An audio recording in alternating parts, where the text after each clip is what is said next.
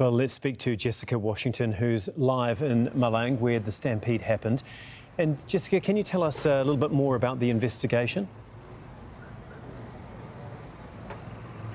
Well, the investigation is underway, and part of that, of course, involves looking at the state of the Kanjuruhan Stadium in Malang, where we are now. And I just want to give you a sense of what that looks like right now, because in the daylight you really get a sense of how this tragedy unfolded.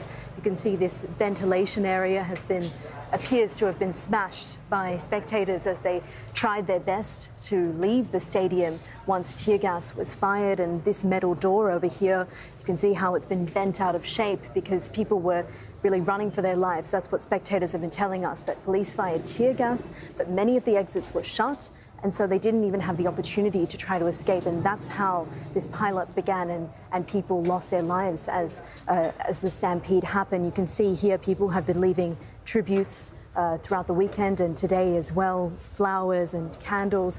The community really just in shock at what has happened, what has unfolded, and of course those calls for an adequate and thorough investigation.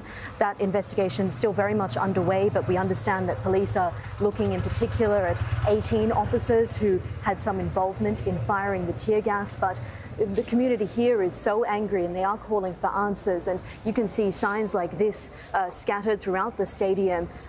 My brother was killed. We need a thorough investigation. And there is so much anger here and so much despair, just a shock that many of the victims, of course, were young men, young women, families even. You can see their shoes scattered around and even purses. People were fleeing for their lives, and really just you can see dozens of shoes throughout the stadium. And here this sign, particularly powerful: Polisi Jahat, evil police, you killed my brother. And so people are looking for answers, they're looking for accountability, and it remains to be seen whether they will ever get that.